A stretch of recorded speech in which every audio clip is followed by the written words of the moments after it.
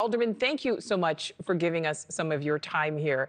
So this is breaking news. We're just learning now. The city is saying that it will push back the evictions from tomorrow, when they were supposed to start, now to Sunday. Doesn't really seem like that big of a difference. What is your reaction?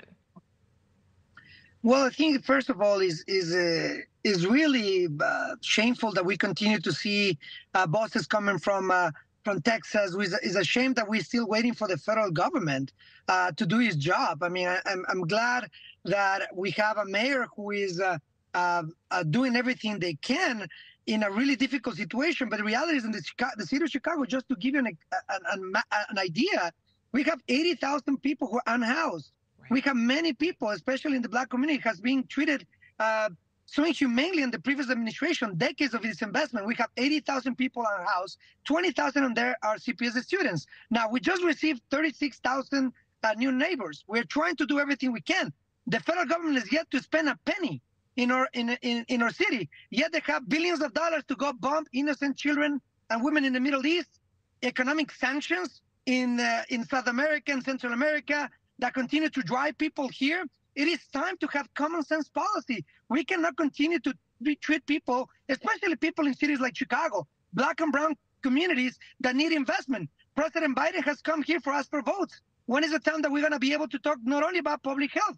We are now putting protocols in place to get people vaccinated. That's what we need to do. Republicans continue to disseminate misinformation to stop vaccination. That is deadly. We need to make sure that we talk about common sense policies. I would say that this whole thing about immigration, it is a shame that we continue to criminalize people. We have put, like the president went as far as giving one example to criminalize and call people illegals, the whole community. I didn't see criminals, I see kids, I see families. And again, I would like to say, just to add, what we need is to make sure that we have a federal government that invests in public health protocols, a state and local governments coordinated and not sabotaging each other.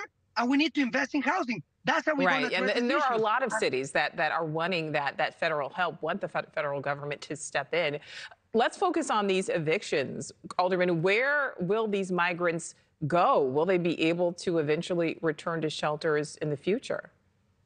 That is a great question, and that's what I'm saying on message. We went to the White House, and this is also for not to exonerate Republicans, neither Democrats. Both are complicit in this. Both are anti-immigrant. We need to make sure that with those $5 billion that we went months ago to ask for the federal government to reach our community, we also need work permits so that people, just like Ukrainian refugees, 29,000 Ukrainian refugees, rightly so, escaping violence, escape the line, and are now here in our city, in the city of Chicago. And that is one thing that we are proud of, being a welcoming city. What we cannot have is continue to see other states sending people, a federal government that blame us for it, and not criminalizing people for just trying to flee from violence. That is nonsense.